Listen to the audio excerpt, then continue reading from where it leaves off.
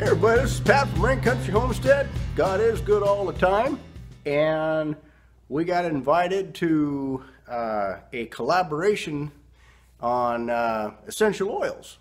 And you might think, well, what's Mr. Rain doing in a essential oils, or an EO, excuse me, that's the, if you're really into essential oils, you call them EOs. Somebody called them EOs before, and I had no idea what they were. But anyway, I don't think anybody else has done a video like this one here on the essential oils. And they only wanted to give only 5 essential oils. This is a video string or a collaboration with Stringfield Ridge Farm, and I think it's a good idea. Well, I always like to think of things worst case scenario, or you know, in the event thereof, you know, you really have to pick some oils. So here's my situation. Oh my goodness, we got a grid down situation, and it's the end of the world. It's the apocalypse. It's anything, whatever your thing is. And so I'm sitting around here with my little antique oiler, and I'm rubbing on it, kind of cleaning it up, trying to take care of my stuff, because stuff's hard to come by anymore, you know, being just the apocalypse and all.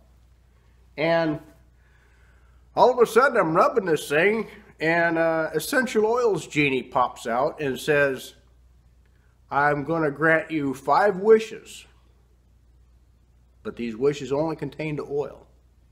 Which oils do you want if you can only have 5? So here we go.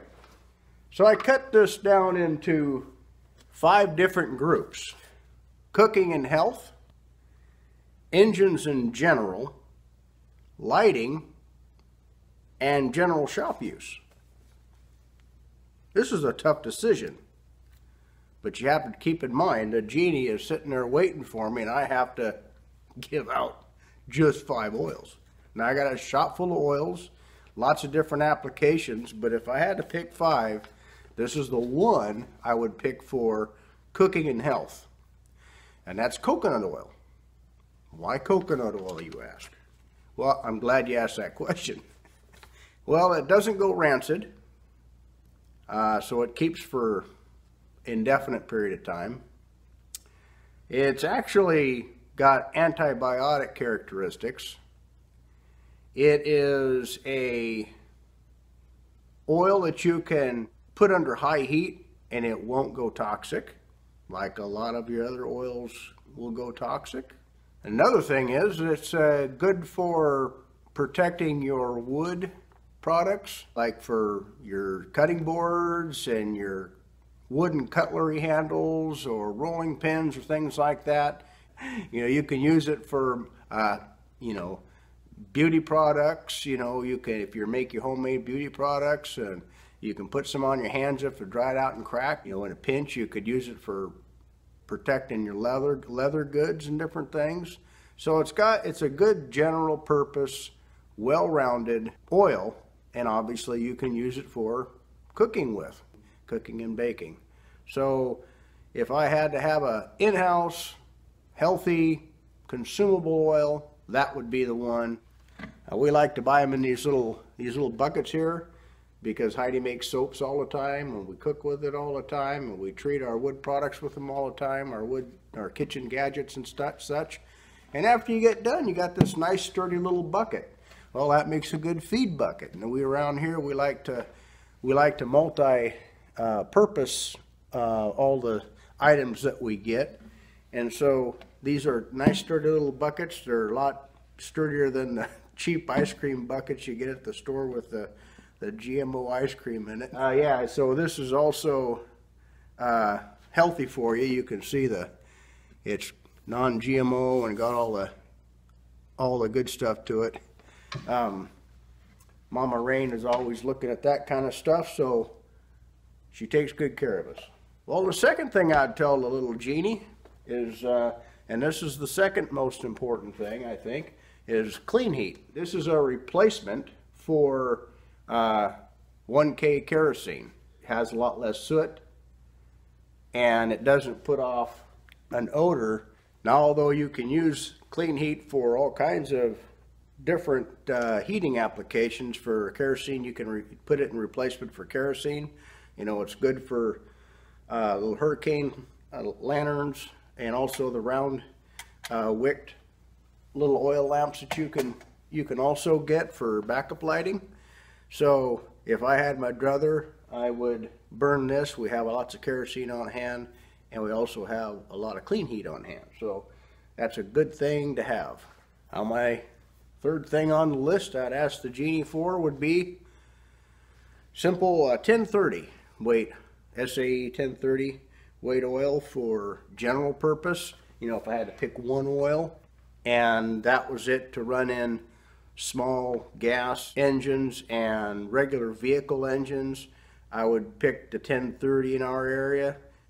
Those statistics will change depending on the coldness and severity of your weather conditions, cold or hot.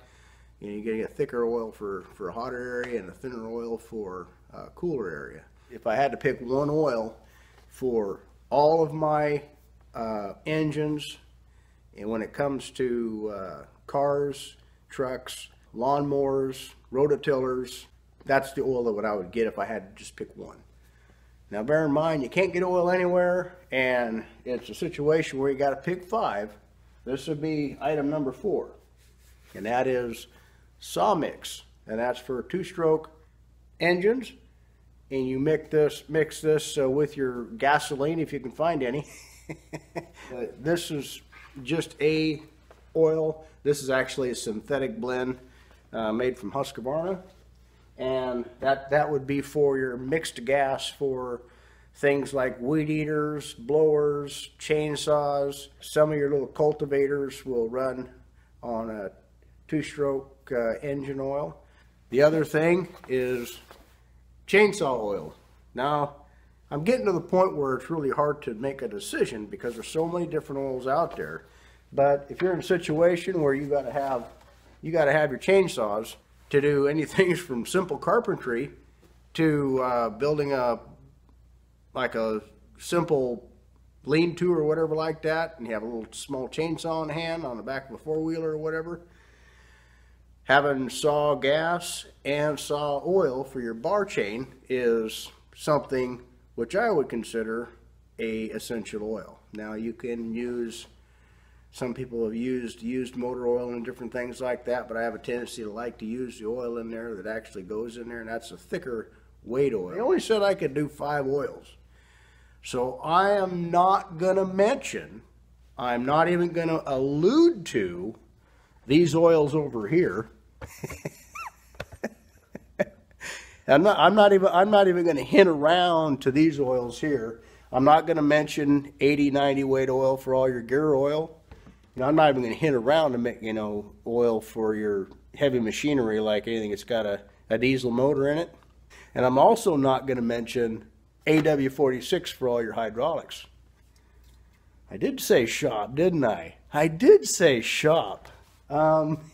If you had to pick one oil for your shop, it'd be WD-40. And I know I cheated a little bit, and I'm probably going to get flack for it.